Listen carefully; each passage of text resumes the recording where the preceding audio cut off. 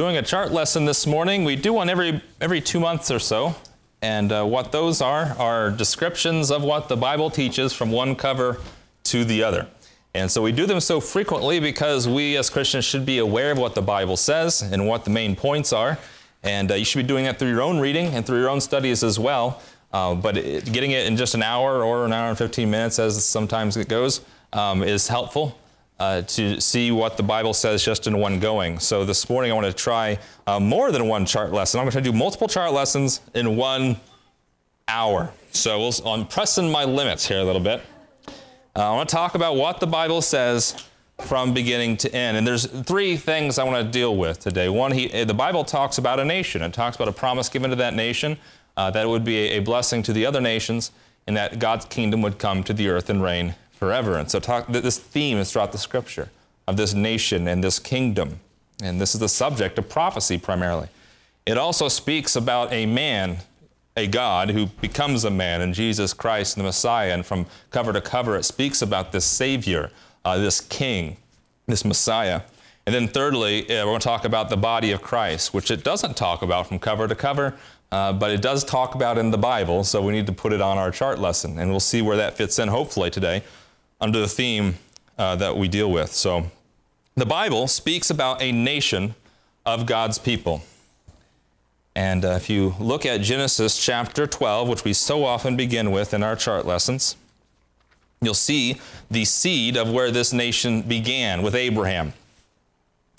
Just recently, there was an accord struck between Israel and the United Arab Emirates, and they called it the Abraham Accord.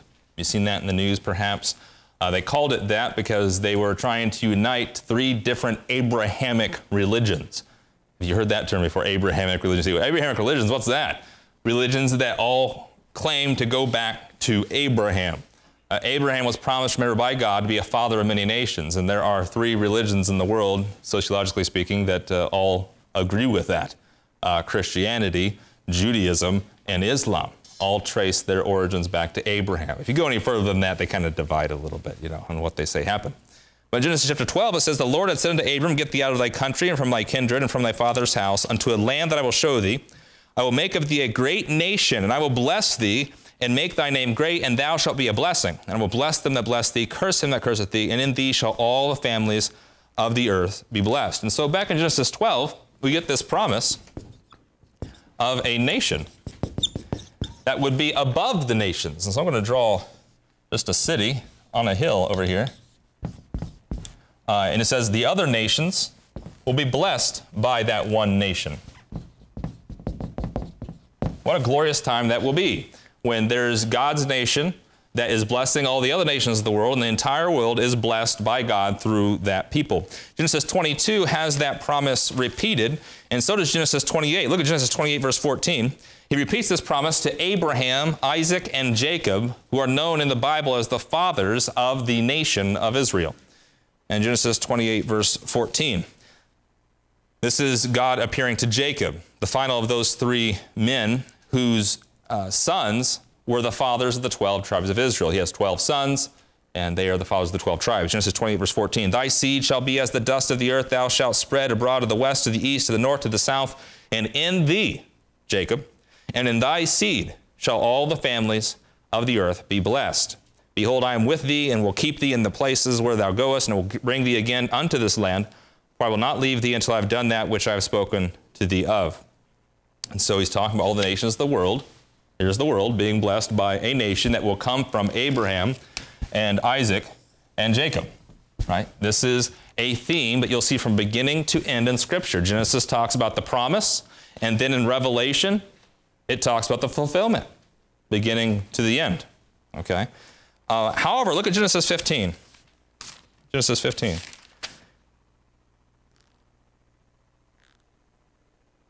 You have the promise over here. You've got the glory that will happen over here in the kingdom of God on earth through this nation. But God tells Abraham something. There's going to be some suffering first. Genesis 15 in verse 13. God said to Abram, "Know of a surety that thy seed which God promised him, remember, shall be a stranger in a land that is not theirs, and shall serve them, and they shall afflict them 400 years. And also that nation whom they shall serve will I judge, and afterwards shall they come out with great substance. You see that? And it says in verse 16, he's going to die before any of this happens. So this seed, this nation that comes out of you is going to be slaves and serve this other nation, and they're going to be afflicted for hundreds of years. So we have suffering before the glory. And what happens after God judges the nation who afflicts them? They're going to come out with great substance, right? Do you remember the story? Go back to Exodus chapter 3. Moving forward 400 years or so, Exodus chapter 3, in verse 6. Israel is a nation of people, and they're all slaves at this point. You know the story? Slaves to the Egyptians under Pharaoh. In Exodus 3, here's Moses, whom God is going to call to save these people from their suffering. Acts chapter 3, verse 6. This is the story about Mount Horeb, right? Or Mount Sinai, as you would, where Moses comes there and he sees the bush on fire that is not being burnt, the burning bush that isn't consumed. He walks up to it to see what's going on. He hears a voice that says, "Take off your shoes. This is holy ground," in verse 5. Moreover, he said, "I am the God of thy father, the God of Abraham, Isaac, and the God of Jacob." And Moses hid his face, for he was afraid to look upon God. And the Lord said, "I have surely seen the affliction of my people, which are in Egypt, and have heard their cry by reason of their taskmasters, for I know their sorrows. I am come down to deliver them in the hand of the Egyptians, and to bring them up out of that land into a good land, and unto a land flowing with milk and honey, unto the place of the Canaanites, and the Hittites, and the Amorites, and these guys." So you're going to have this land I promised to bring you to. Okay? Drop down to verse 11, or verse 10 rather. "Come now therefore, and I will send thee unto Pharaoh, that thou mayest bring forth my people, the children of Israel, out of Egypt. Moses said unto God, Who am I, that I should go unto Pharaoh, that I should bring forth the children of Israel out of Egypt? Well, that's a good question, Moses, because he's just one man. But God said, I made a promise to these people, they'd be inhabiting a land to be a blessing. They're suffering now, and he's going to send Moses to deliver them, right? So Moses is the deliverer. People are suffering. God sends the deliverer. He promised glory, and the deliverer gives them glory. You see? So there's glory God promised. Suffering precedes it. A Savior precedes it. There's glory. This pattern you're going to see over and over again in the Scripture of this nation going through suffering. God sends a Savior, and then they have glory afterward. God loves the underdog, apparently. That type of principles throughout the Scripture, right? This is the story of Moses in the Bible. Now, let me draw my second chart. All right. My second chart is with Joseph. Remember the story of Joseph in Genesis? Look at Genesis 47. You all know the story of Joseph? I didn't see any head nods. I don't know if you learned it in our Sunday school or some other Sunday school, or maybe you read it at home, which would be fine. In Genesis, the story of Joseph, who was one of 12 brothers, right? 12 children, who was sold by his brothers into slavery. Remember this? You know why he was sold into slavery? You say, because of his coat. Sort of. He got the coat. Remember, he got the coat from his father, Jacob, and because he loved Joseph, and he got the multicolored coat and that sort of thing. But I think really the straw that broke the camel's back was when Joseph was given a dream about his family bowing down to him. Remember that? That was it. It's like, fine, you got a coat. That's it. But now you're telling us we're going to bow down to you? And so his brothers conspired to sell him off. And they did that, remember. So God gave Joseph, here's Joseph over here, this dream that his brothers would be bowing down to him. There's Joseph, right? Glory for him, not to his brothers. His brothers sell him, and Joseph gets thrown in prison. He's a slave, right? To the Egyptians, eventually. He's in prison for quite a while. And then what happens? He gets delivered. He gets saved. And what's he become? The second in command in Egypt, right? Second in command. So Joseph becomes a ruler of Egypt, a prince of Egypt, a king there in Egypt, after he goes through suffering. God made him a promise that your brothers will bow down to him. He goes through this suffering. And what is the famous thing Joseph says about what God intended after his brothers come and they reconcile? Remember all that story? So what you intended for evil, God intended for good, right? And God puts Joseph and delivers him to be this ruler of Egypt. And thus, you know the story as well. Look at Genesis chapter 47. Genesis 47. While Joseph was a ruler in Egypt, the story of the reconciliation is so amazing. We covered Genesis verse by verse years ago. And it's amazing how many pictures and types back here you can find of the Lord Jesus Christ in his coming kingdom. Joseph is a type of Jesus Christ. Stephen says so. The New Testament says so. You go back here and read Joseph's life, and you can see how there's at least 100 different types I have listed on the website of things that happen in his life that are shadows or copies of what Jesus would do or go through. Okay? That sort of, you say, what's a type? What is that? A type is a prophecy of what will happen, but it's not uttered as a prophecy. It's written as history. That's what it is. So I'm telling you a historical story, and the story itself will be a prophecy of what will happen, right? So like I'm just showing you here, Joseph went through suffering, and he's delivered to be king. I mean, surely you can imagine in your mind what that sounds like. Someone comes, goes through suffering, and is delivered to be the king. That, of course, Jesus Christ goes through that same thing as well. But this is what a type is. By the way, side note, if you're looking to explain if the Bible is the Word of God or not, prophecy is one of the primary ways we can know that the Bible is the Word of God, and not just outright direct prophecy, like when Isaiah predicts someone's name 100 years in advance or anything like that, or when he predicts the fall of kingdoms centuries before it happens. But prophecy is like this, where the people who wrote these stories didn't even know they were prophesying. They're just writing the story. And then the story itself is a prophecy of things to come. You see, the guy who wrote Genesis, Moses, right, wasn't writing this going, this is going to be a prophecy.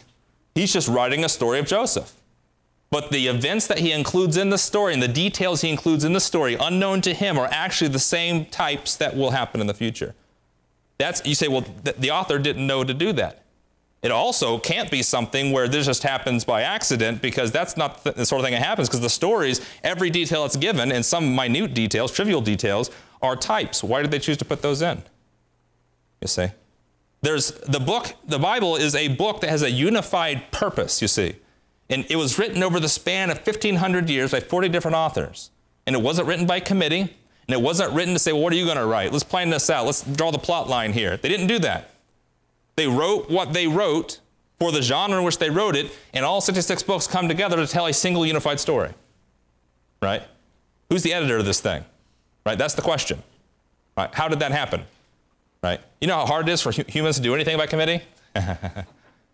And we laugh because we know it doesn't happen this way.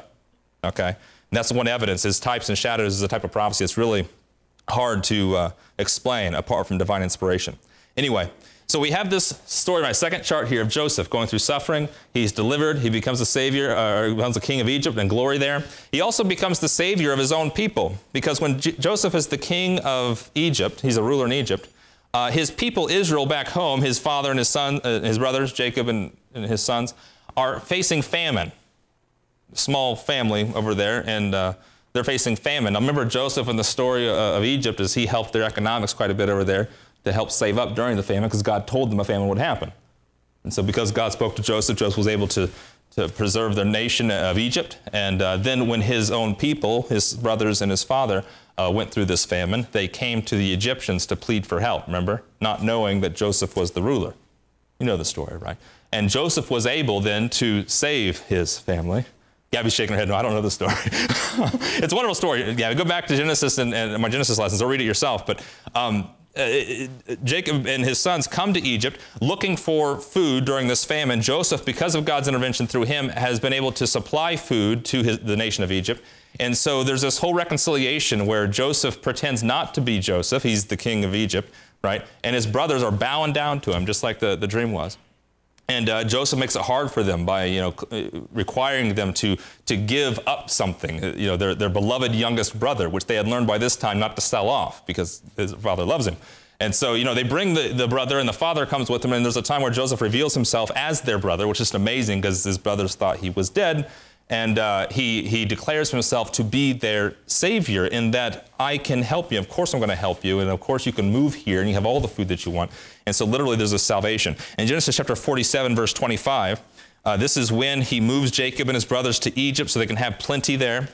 And it says, Genesis 47, 25, thou hast saved our lives, is what his family said to Joseph. Thou hast saved our lives. Let us find grace in thy sight of my Lord, and we will be Pharaoh's servants. And Joseph made it a law over the land of Egypt unto this day that Pharaoh should have the fifth part, except the land of the priests only, which became not Pharaoh's. And Israel dwelt in the land of Egypt, in the country of Goshen, and they had possession therein, and grew and multiplied exceedingly. And so again, you have this picture of a kingdom where Israel multiplies and grows exceedingly at the hand of this Savior, who's Joseph, that saved them from death and famine through this suffering and tribulation. Okay? So you see the theme of the nation going through suffering, being delivered by a Savior, coming into prosperity in the kingdom you see in the story of Joseph. Let's see it again. Erase my chart, we'll see it again. I'm trying to show you how the Bible speaks about a nation and prophesies of a glory, and almost always talks about a suffering that must occur before this glory happens. Consider David. Psalm 59. Look at Psalm 59. You know the story of David? You should. David was a shepherd, right? And his brothers were bigger than he was. And Israel was given a promise of God to conquer the people in the land that he had promised them. And yet they were too timid to trust God to defeat these huge armies that were inhabiting the land. The Philistines, namely, amongst them their giant Goliath. Right? This was their warrior. And David, of course, because he trusts God, goes to King Saul and says, you know, I trust God. We're Israel. He gave us a covenant. Why can't we defeat these guys? And he goes out with a slingshot, hurls the sling at David, knocks him down. It doesn't kill him. He knocks him down, and he goes and grabs his sword and cuts his head off. It's an amazing story that David gets the victory for Israel, the Philistines, because he trusts God. And, of course, the moral there is apparent. I want to talk about David and as his rise to king, because David wasn't just the guy who slung the stone. He was the king of Israel. Okay, he was the king of Israel at a time when Israel was becoming the kingdom of the world. Okay, during his son Solomon's reign, Israel would be a nation more glorious than any other nation on the planet, and nations across the world will come to Israel, giving them gifts. Right. So we're going to put Solomon over here. Solomon, son of David. Israel was a nation of the land, and the Gentiles brought them gifts. It all started back here with David. King Saul became a wicked king. He was the first king of Israel. David became the second king, but it wasn't without suffering. In Psalm 57 is where you're at. This is where David, even though he was prophesied upon by the prophets that he would be king, and even though God told him that he would be king, Saul would have nothing of it. Saul was the first king of Israel, and this was part of Saul's downfall and his wickedness, resisting God's command. And Saul tried to kill David. And that was the story of David's life. And so Saul would send his armies out to slaughter David, because if he's going to be king, I don't want him to be king, we need to kill him. And so in Psalm 57 at the beginning there, you read the introduction. It says, to the chief musician, Miktam of David, when he fled from Saul in the cave. Before David was king, he was a shepherd. Before he was king, he was hiding in caves, right? Running for his life. And David writes this psalm, be merciful unto me, O God, be merciful to me, for my soul trusts in thee. Yea, in the shadow of thy wings will I make my refuge, until these calamities be overpast. What calamities? He's running for his life. We call that suffering? That's what I call that, running for your life. Okay, he's threatened to be killed. Verse 2, I will cry unto God most high, unto God that performs all things for me. He shall send from heaven and save me from the reproach of him that would swallow me up. What's going to happen? He's going through suffering, but God will save him. Save your God, right? So that he can be delivered, right? He can be the king whom God made him to be. In verse 4, my soul is among lions. I lie even among them that are set on fire. Even this, by the way, verse 4 there is a prophecy of Daniel, in case you didn't hear that so blatantly in there. But he says, my soul is among lions. I lay even among them that are set on fire, even the sons of men, whose teeth are spears and arrows, and their tongue a sharp sword. Be thou exalted, O God, above the heavens. Let thy glory be above all the earth. And so you see here, even during his suffering, he's praising God, and he trusts him to save him from this suffering and deliver him so that he would sit on the throne as God said he would. Right? So God makes this glorious promise of David's reign. David around him sees calamities and suffering running for his life. How does David know it's going to come true? Because God's promise, and he trusts God's promise. It's faith, right? God told David while he was king that there'd be a son that is on the throne forever from your house. Right? These promises God made to him. Look at Psalm 59 in verse 1. The introduction of this psalm says to the chief musician, Miktam of David, when Saul sent and they watched the house to kill him. Not a good day. Deliver me from mine enemies, O my God. Defend me from them that rise up against me. Deliver me from the workers of iniquity, and save me from bloody men. For lo, they lie in wait for my soul. The mighty are gathered against me. This is not metaphorical, folks. I'm not going to take this out of context and say, you've got enemies in your life. You got tax collectors and people at work, and you got people that are against you. They're not waiting at your house to kill you. Okay? They were David. That's what he's talking about. In verse 4, it says, they run, prepare themselves without my fault. Awake to help me, and behold, thou therefore, O Lord God of hosts, the God of Israel, awake to visit all the heathen. Be not merciful to any wicked transgressors. And he goes on to talk about his trust in Savior God. He knows he can save, God can save him. But he's going through suffering right now. Right? He's got this hope of glory, is what he's got a hope of. Look at Psalm chapter 22.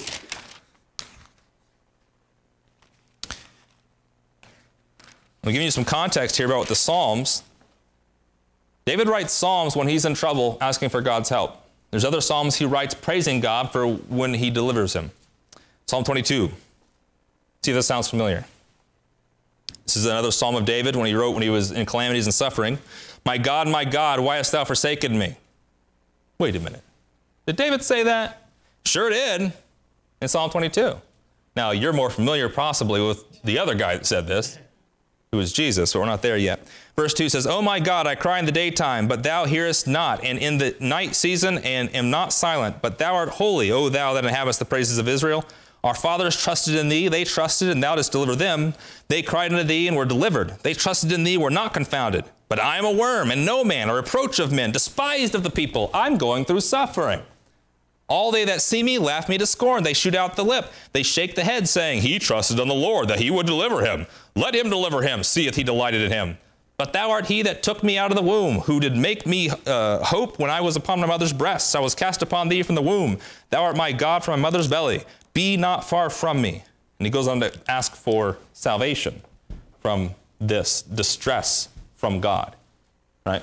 Suffering, God sends salvation, glory to come. Right? And then by that glory, by the way, is him being king. It's a nation, him being a king. Okay? Let's try it again. This wasn't a good enough chart, you say. Okay, let me try another one. This theme of God's chosen people being a nation to bless the other nations and rising up his people to be a glory of the world, but first going through suffering is repeatedly a theme in prophecy. Okay? Isaiah, for example. Look at Isaiah 44. We're studying Isaiah chapter by chapter on Tuesdays. Isaiah 44, verse 28. Isaiah is prophesying as part of a remnant of Israel. He's prophesying later in Israel's history, after David was king, after Solomon, after the nation was split, after Israel's been a kingdom for quite a while, and yet the kingdom is on decline because they're disobeying God's covenant. And so Isaiah is prophesying about Israel and how God's going to send enemies to conquer you because you disobeyed his covenant. But because he promised you would exist forever as a people and that he would give you a kingdom and be a nation above the other nations, he's going to bring punishment and then save you and deliver you out of that and bring you back into your kingdom and your land. And that's what Isaiah prophesies. It's a prophecy called the remnant of Israel, where there's going to be punishment among those who transgress God's covenant. There's going to be suffering. And then out of that suffering, God's going to send a Savior who will deliver them back into the land to be once again a people. All right, this remnant will return. This is Isaiah's prophecy. Isaiah 44, verse 28. Here's where Isaiah makes the prophecy about who that Savior would be. You say, well, I know it's Jesus.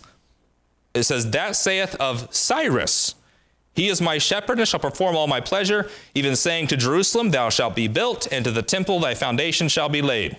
Thus saith the Lord, chapter 45, verse 1, to his anointed, to Cyrus, whose right hand have I holden, to subdue nations before him. I will loose the loins of kings, to open before him the two-leaved gates, and the gate shall not be shut. I will go before thee and make the crooked places straight. I will break in pieces the gates of brass and cut in sunder the bars of iron. He's going to have power to destroy nations, conquer nations, so that Israel and their temple and their nation will be rebuilt. That's what he's prophesying here. Okay. Cyrus, who was a ruler of Persia, the Persian Empire. Okay. You say, well, so what?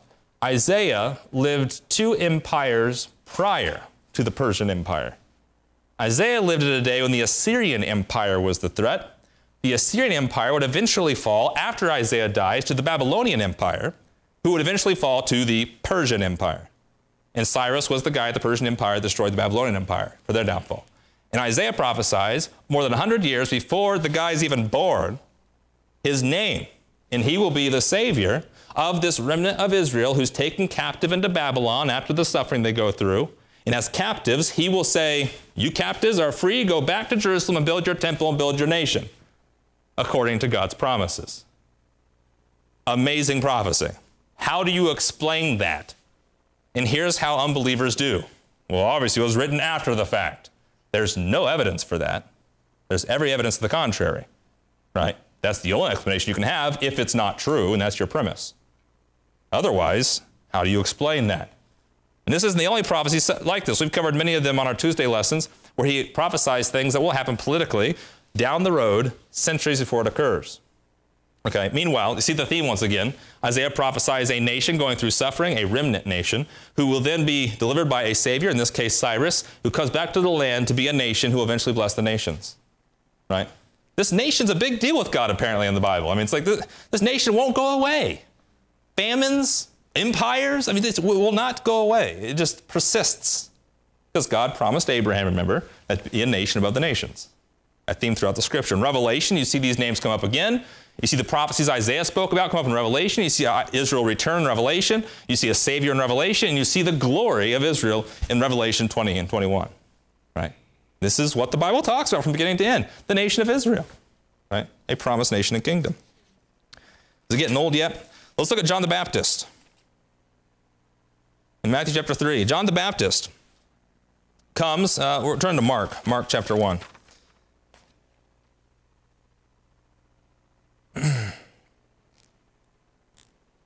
Mark chapter 1 in verse 2. As it is written in the prophets, behold, I send my messenger before thy face, which shall prepare thy way before thee. Does anyone know which prophet that is in verse 2? The right answer is Malachi. It's Malachi, and that's so important because it says prophets in verse 2, not Isaiah. You say, why would it say Isaiah? I don't know. You're being silly, Justin. Well, other Bible translations put Isaiah there. They put Isaiah there. It's not because they don't know how to translate. It's because they're translating from different Greek texts than the one from the King James Bible. And they put Isaiah in Mark 1, verse 2, and it's wrong because verse 2 is Malachi, not Isaiah. It's an actual mistake in a Bible translation. Like, not a translation mistake, just a mistake. It's a problem. Like, the Bible is wrong, right? Not the translator, but the Bible. That's an issue. Your King James Bible says it's written in the prophets. He quotes Malachi in verse 2, then he quotes Isaiah in verse 3. I will send my messenger before thy face, prepare thy way before thee, the voice of one crying in the wilderness, prepare ye the way of the Lord, make his paths straight. John did baptize in the wilderness. This is John the Baptist. And he talks about Jesus coming, a king, a savior. Erase Isaiah here. And we'll put John the Baptist, okay, who is preaching about a kingdom come. In Mark chapter 1, down in verse 14, it says, after John was put in prison, Jesus came to Galilee preaching the gospel of the kingdom of God. You know what the gospel of the kingdom is? It's the same message we've been preaching over and over again this morning. From Moses to David to Joseph, all the prophets spoke about the gospel of the kingdom. God promised Israel would be a nation to bless the whole world, and God will bless the world through them. And you see it over and over again. And here it is again with John the Baptist and Jesus preaching the gospel of the kingdom, which is, the time is fulfilled, the kingdom of God is at hand, repent ye and believe. right? Apparently they're saying the kingdom is ready to come. The kingdom he promised to Abraham, the kingdom of which the world will be blessed through them, is at hand, right? And who's going to bring it? Jesus will be the Savior, right? But we're not done yet. What did Jesus say would happen first? Look at Matthew 24. Before the kingdom come, what would happen?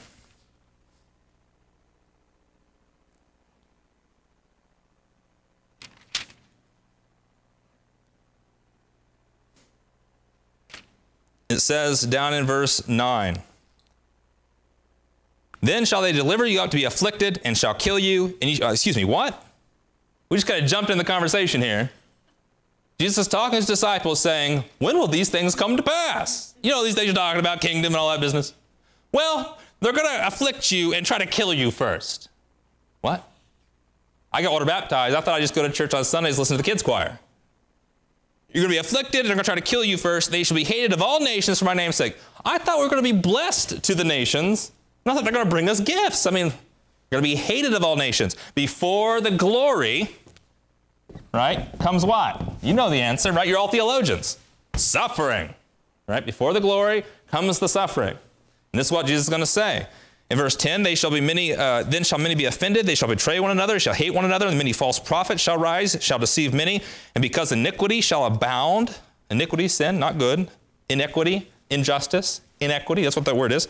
The love of many shall wax cold, but he that shall endure to the end shall be saved. The end of what? Suffering, right? It says, and this gospel of the kingdom shall be preached in all the world for a witness unto all nations, and then shall the end come. Okay? You drop down to verse 29.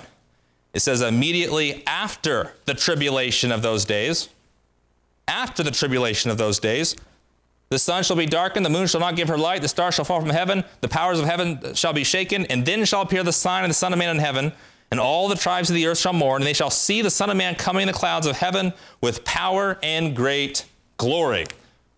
Who comes before the glory? The Savior. What happens before the Savior comes? Suffering. That's not new. Is this a mystery at all?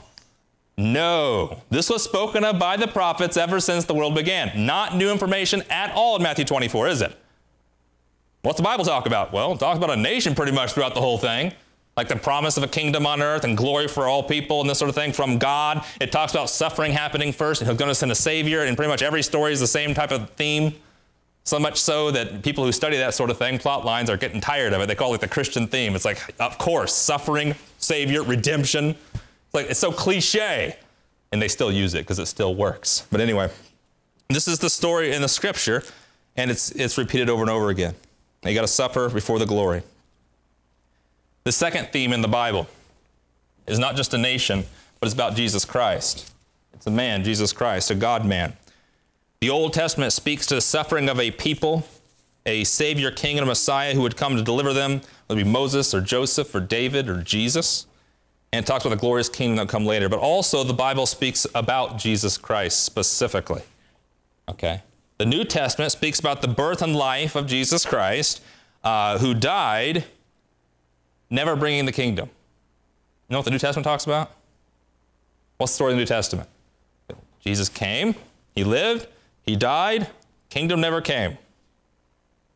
What? Well, Revelation has the kingdom. Well, has that happened or not? Some people, Christians, are divided. They'll say, well, it already happened. Wait a minute. So you mean all that glory God promised, we're living in it? And maybe on good days, you're like, all right. But on most days, you're like, the Bible's not true. Right? That's how people get there. How can it be true? What it said didn't happen. Well, some of it, what it said it doesn't happen yet, is the idea. But the Bible speaks about Jesus in the Old Testament and the New. In John 5:39, Jesus says when he was preaching on earth, search the Scriptures. Why? They speak of Israel, the nation, and the kingdoms. He says they speak of me. Wait a minute. I thought God made a promise to Abraham to have a seed. Oh, right. He gave a promise to Abraham to have a seed. And that seed would be a blessing to the nations. Right? I thought the story was about Joseph being king. Joseph who suffered and then gave his life for his brothers. Oh, right. Maybe it is talking about Jesus. Oh, the story was Moses, a baby abandoned who became a deliverer of people. Oh, maybe that's talking about Jesus, right? So you start reviewing the Old Testament in light of this statement. Jesus says, search the scriptures, they speak of me. And you're going, maybe they do. And you're going back and you're reading and going, he's everywhere. So our Christians read the Bible in that way. And they go, I see Jesus on every page. And they're right. The Bible speaks about Jesus on every page. The revelation from God. Jesus is called the Word revealed from God. This is the Bible. It's also Jesus. There's a lot of similarities in that regard. In Matthew chapter 3, verse 15, when Jesus came to be baptized of John the Baptist, that wasn't like him being ordained and saying, I need to get signed up to do ministry here. I'm going to be the greatest minister ever. Jesus came to John the Baptist, who was preaching repentance for the remission of sins. He's saying, get water baptized so that your sins can be forgiven, right? And John the Baptist stops his ministry right there and says, I don't need to baptize you. Do you know this part of the story, Matthew 3? It says, I need to be baptized of you, Jesus. Not the other way around. Because John knew he was a sinner, and he knew that his cousin was sinless, the Son of God. All right? Because God told him, by the way. He didn't just look at him on the outside or something like that. He wasn't comely really to look at. He knew because God told him. In John 1, he tells the story of that. But Jesus says, no. He says, you need to baptize me to fulfill all righteousness. Because I need to take the place of sinners. So you baptize me as a sinner, because that's what I'm going to do. That's why Jesus was baptized. To take the place of sinners. And that's why you can't follow Jesus in baptism. It's the same reason why you can't follow Jesus by dying on the cross for your own sins. Can't do it. Right? Doesn't make any sense to follow Jesus in baptism.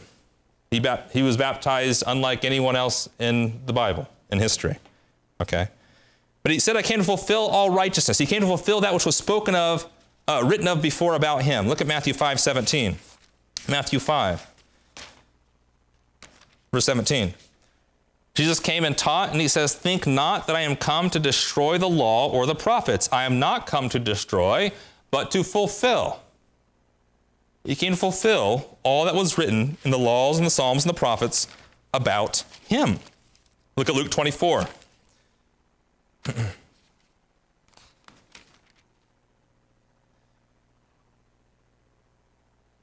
24, verse 44. After his death and resurrection, Jesus appears to his disciples. After they had a little breakfast there, he says in verse 44, these are the words which I spake unto you while I was yet with you, that all things must be fulfilled which are written in the law of Moses and in the prophets and in the Psalms concerning me. He opened their understanding that they might understand the scriptures. If it was written in the law and the Psalms and the prophets, was it kept secret? It was revealed by God in the scriptures, right? It was recorded. And what was revealed in the scriptures, Deuteronomy says, is not a mystery. It's been revealed for them to know. They didn't know it, so he's telling them, it's written about me. Let me show you. Turn back here to the scriptures, and I'll show you how it was. You know the story of Joseph? Me. Story of Moses? Me. Story of David? Me. Who's greater than Solomon? Me. Right? Like every story in the Old Testament, he's like, type of me, shadow of me, points to me, it's me. Hello, I'm God, I'm Savior. Right? That's what he's pointing to. Every story in the Old Testament. Okay? I was there in the fiery furnace with the three boys, the three men who stood in the fire. And he sees a fourth man there. Right? Nebuchadnezzar sees a fourth man, and he says, who's that fourth guy? He's like the Son of Man. Yeah, it's like the Son of God. It's Jesus back there, pure incarnate Jesus. Anyway, he says, it's all speaking about me, and I'll show you that. I am your Savior, I'm your Messiah. Right? Cyrus, shadow type of me. I will bring Israel back into the land. Okay? Look at Luke 18, verse 31. What's the Bible talk about? A nation of glory and suffering to precede it. A nation, a kingdom on the earth, of God's glory on the earth, also about Jesus Christ. Every page is about Jesus Christ. Luke 18, verse 31. Then he took unto him the 12 and said unto them, behold, we go up to Jerusalem, and all things that are written by the prophets concerning the Son of Man shall be accomplished. Seems consistent from what he said before. This is what's going to be accomplished. He shall be delivered unto the Gentiles, shall be mocked, spitefully entreated, spitted on. They shall scourge him, put him to death. The third day he shall rise again. Right? Wait a minute. I'm going to put this up here, but we're going to put Jesus over here. Jesus says, I'm going to fulfill the prophecies. Okay? What's going to happen?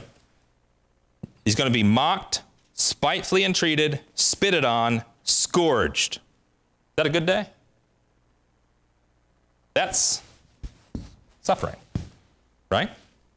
Are you with me? I got to go through suffering. They said, you're the king, Jesus. You're the king. Glory, right? I got to go through suffering first. That's what he said. That's what he told Peter. That's what he told Israel. He opened the scriptures to show them that it was so. He said, it had to be that I suffered. It had to be that I died. The scriptures say so. Okay.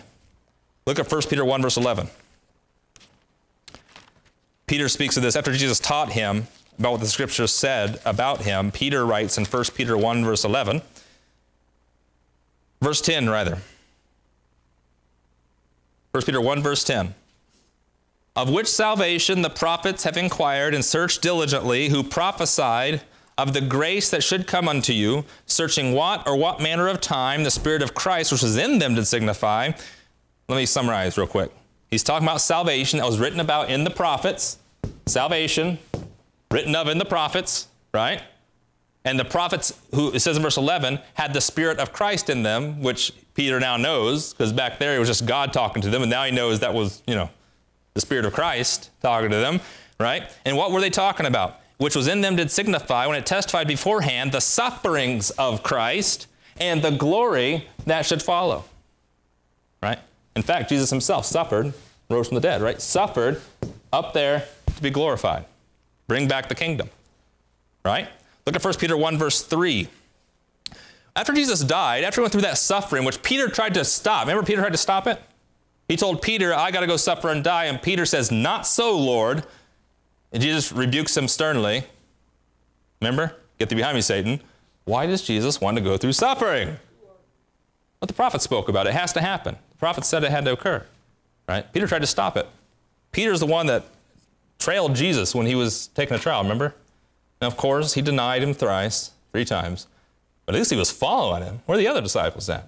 Right? He's over there, seeing what he can do to get him free. Maybe he can steal a key or something, let him out. Never happens. He's on the cross dying. And 1 Peter 1, verse 3, his disciples don't know why he died. Remember? When he died, they weren't sitting around counting the hours. 3 days. Let's see how long that's going to be. Obviously, 24. Good Friday, right? No.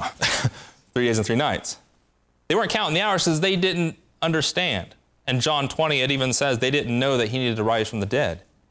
They didn't know the scriptures spoke about him when they spoke about his suffering and then the glory that should follow his suffering. They thought when the Messiah and the Savior came, they thought, whoa, I thought when the Savior came, glory would follow. Why would they think that? Because the scriptures said when the Savior came, glory would follow. And when Jesus came, he was the Savior, they thought glory would follow. The problem was the Savior came here, and the Savior will come again, right? You've heard this before. This is not news, but he would come twice to Israel.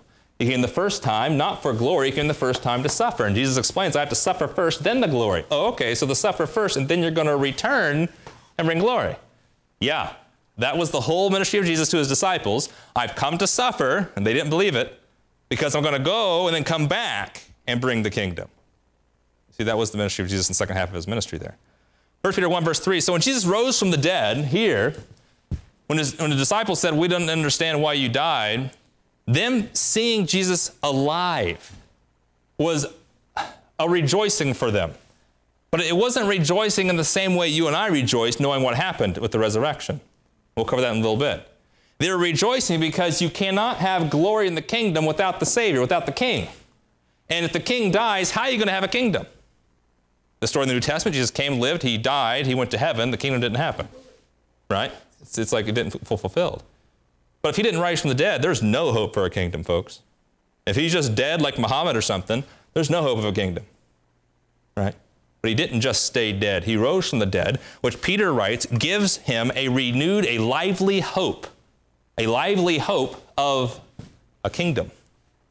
Verse 3 of 1 Peter 1, Blessed be the God and Father of our Lord Jesus Christ, which according to his abundant mercy hath begotten us again, that's being born again, right? Begotten us again unto a lively hope, by the resurrection of Jesus Christ from the dead. And so you see, Peter's preaching resurrection. Yeah, as a renewal of their hope in what? Look at verse 4. To an inheritance incorruptible and undefiled, that fadeth not away, reserved in heaven for you, See, he's got hope in heaven. It's reserved in heaven. It's going to come down in verse 5. Who are kept by the power of God through faith unto salvation, ready to be revealed in the last time. When does salvation come for Peter? Here's Jesus suffering. Here Peter is right here in history. He's after his resurrection, before the kingdom. And Peter says salvation will come in the last time when he returns before the kingdom. That's when salvation is going to come. Read 1 Peter. He says, wait to the end. He's going to bring salvation. Peter says, I know, Jesus taught me. He had to suffer. He had to go to heaven. He's going to come back with salvation. So wait for that. And we have a hope because he's alive. I saw him ascend to heaven. Right, he's going to return. Look at Hebrews chapter 2.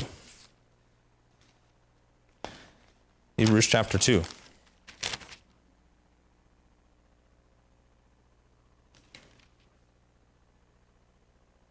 Hebrews 2 verse 9.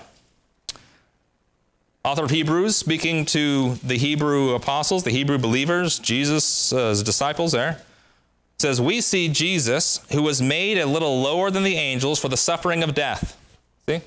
Jesus became man, went through suffering, the suffering of death, crowned with glory and honor, that he might be the grace of God, should taste death for every man. For it became him, for whom are all things, and by whom are all things, bringing many sons into glory, to make the captain of their salvation perfect through sufferings. See, salvation can be made perfect through Jesus' suffering and his bringing in the kingdom. Look at Hebrews chapter 9. You see it again here in verse 28. Hebrews 9:28. Christ was once offered to bear the sins of many. When did that happen? He suffered. He suffered to bear the sins. Like, sinners deserve suffering. Sinners deserve judgment. Jesus didn't. He suffered to bear the sins of many. And unto them that look for him shall he appear the second time without sin unto salvation. Has the second half of that verse happened yet? No. So see, that Hebrews is written right here. He suffered for sins. He's gone to heaven. Hebrews talks about that. And we're looking for him to come the second time unto salvation, to save us into that kingdom. Right? Hebrews 13 talks about wait for a city to come. Okay? So the scripture speaks about Jesus. Jesus is the one that goes through suffering. Jesus is the Savior that will return, and Jesus is the one that brings kingdom glory. Jesus. Right? All the scripture talks about it. That's why that theme of prophecy of suffering and Savior and glory fits right in with Jesus. That's what he came to do for them. Let's talk about something else. Look at Romans chapter 8, verse 18. Then you get Paul's epistles. Now, what I just said so far is what most people understand in churches about the Bible. They say, yep, we understand the whole suffering, glory, kingdom bit. We understand that I was speaking about Jesus. And most of them stop there. And they say, well, see, that's the end of it. It talked about kingdom and nations, but really that was just talking about Jesus. That's it. End of story. What about the promises to Israel? Well, they're fulfilled in Jesus. This is a comment, right? Dispensationalists would say, well, no, they weren't fulfilled in Jesus. Israel will return to keep the promises literally, which would seem to make sense and glorify God in the fact that it's not only talking about Jesus, but also fulfillment of his promises for the earth and Israel. Both, right? Then here we come along and say, hello, there's a third thing. A third thing? Yeah, there's like Old Testament, which is Israel. There's New Testament, which is Jesus fulfilling the scriptures written to Israel. Then there's mystery, which is the mystery of Christ, which was not spoken by any of the prophets, which is Jesus revealing something new. It's like, well, that's interesting. Look at Romans 8:18. Paul talks about suffering and glory. There are 3 times in the New Testament suffering and glory show up. We've covered one in 1 Peter. We covered another one in Hebrews. And here's the third time in Romans 8:18. For I reckon the sufferings of this present time are not worthy to be compared with the glory that shall be revealed in, what's the last word? Us. Excuse me, what? Well, we're going to put Jesus here again. There's going to be suffering, right? There's going to be glory, but it's no longer a nation? What are we doing here? We're erasing the nation. What is this glory? This glory is in, how do we draw us? Like this? It's in us? That's interesting. So what's the suffering? Are you dying on a cross? No. It's your life. you are suffering? Who's the Savior? This is getting a little confusing here, isn't it? This doesn't match the pattern. Exactly. There's still suffering. There's still glory. And the glory comes after the suffering, right? It's not worthy to be compared. Okay, that makes sense. But what is the glory? Who are suffering? What is their salvation? Right? Look at Philippians 1:29. Paul talks about suffering here again.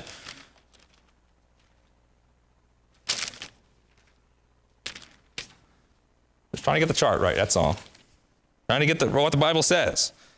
And we can stop just 5 minutes ago and everyone's going, yeah, the Bible says the same thing throughout. It does until you get to Paul. And then there's this revelation of the mystery, which we'll see in a moment accords with prophecy, but it's a different thing. Philippians 1 verse 29. Unto you it is given, on the behalf of Christ, not only to believe on him, but to suffer for his sake. Excuse me, what? I thought Jesus suffered for our sake. Isn't that what Peter said? No, what Jesus said? He came to suffer for the sins of many. Paul says, it's given to you to suffer for Christ. Me suffer for him. Okay, why am I doing that? I mean, I understand the suffering part, but I thought the whole principle of Jesus was that he suffered for us. Well, of course, that's true. Look at 2 Timothy 3, verse 12.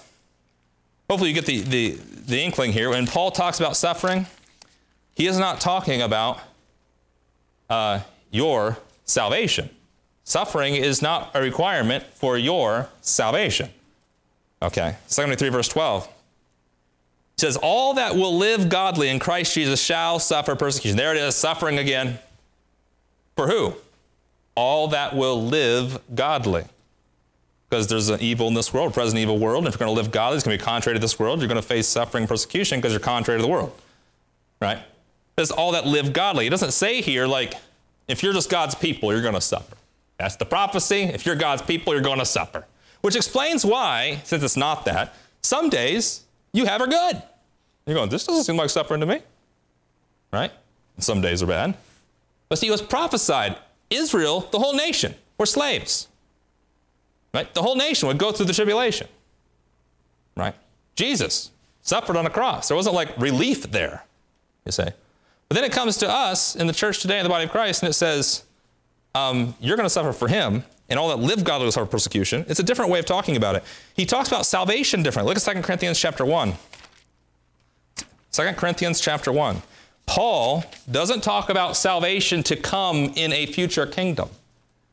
He talks about salvation already accomplished. You are saved in Christ. That's the starting point, isn't it? You're a sinner, obviously. You believe the gospel, Christ died for your sins and rose from the dead. You trust this, and Paul says you are saved in Christ, and all who live godly will suffer persecution. The Savior doesn't belong there. It's over here, right? He saved you here. You are saved. You might suffer, right?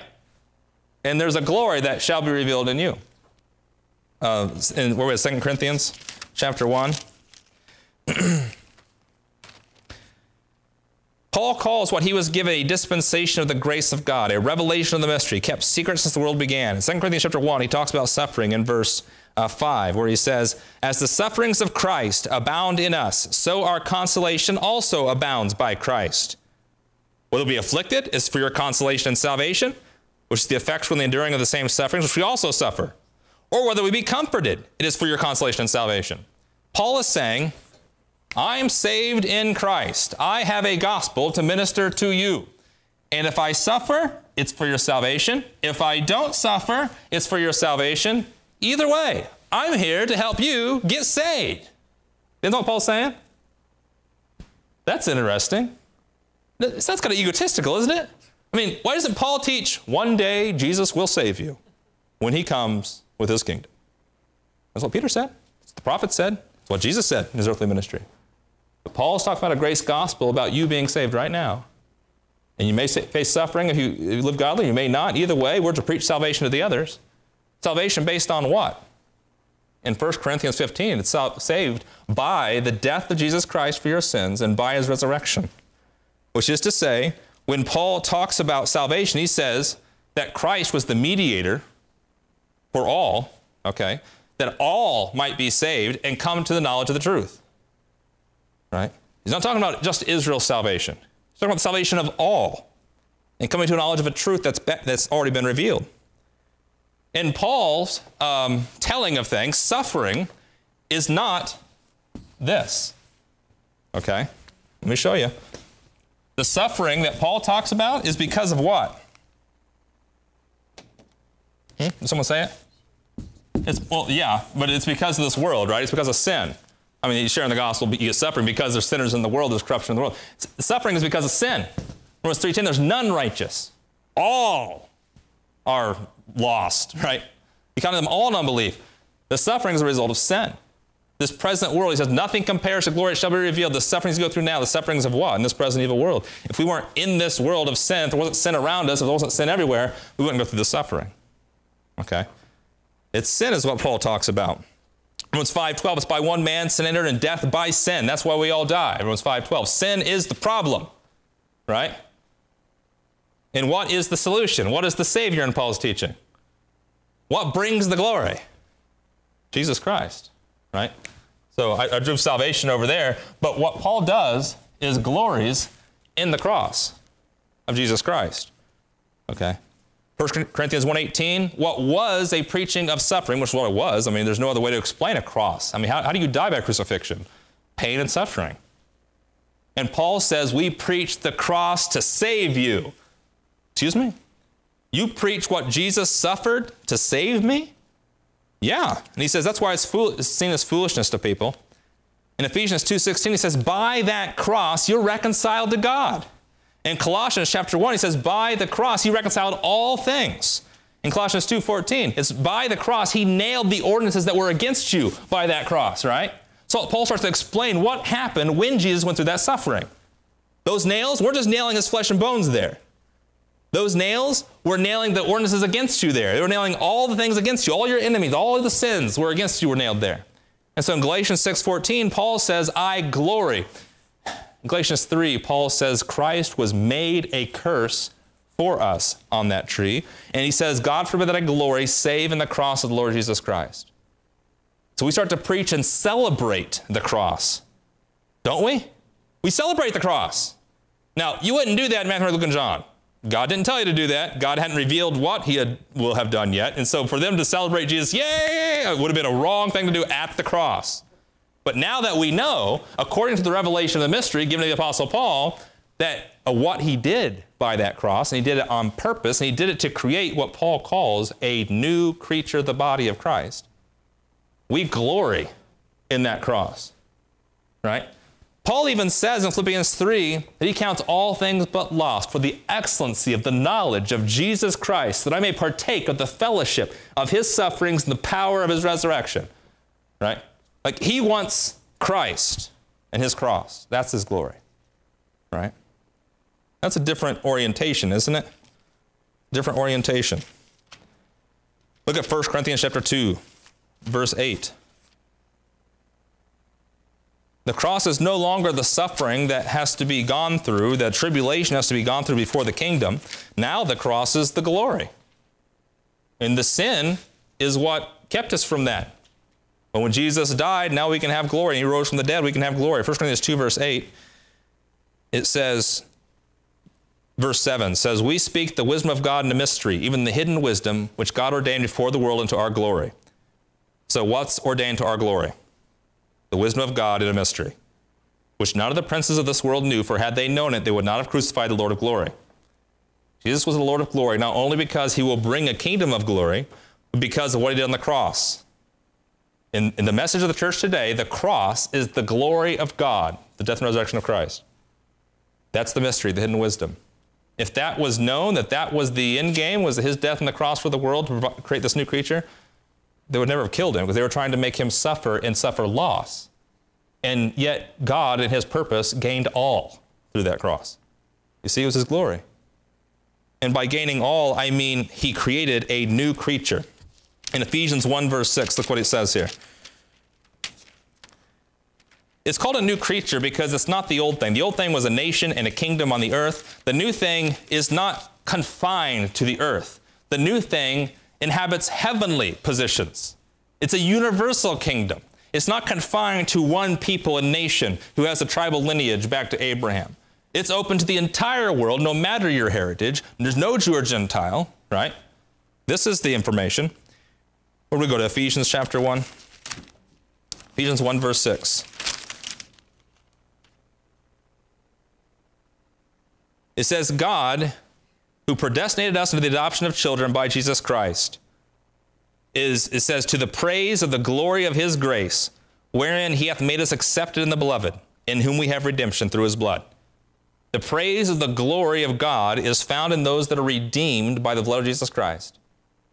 In Ephesians chapter 1, verse 12 says that we should be to the praise of his glory who first trusted in Christ. What are you trusting in verse 13? The gospel of your salvation. What's that? Christ died for your sins and rose from the dead. And when that occurs and someone gets saved by God's gracious work there, that's to the praise of God's grace. That's the glory of God. How do I glorify God? Be saved by trusting the gospel, right? That's how you glorify God today. In Ephesians 1, verse 12. Then you're sealed with the Holy Spirit of promise in verse 13. Okay, that's a glory to God.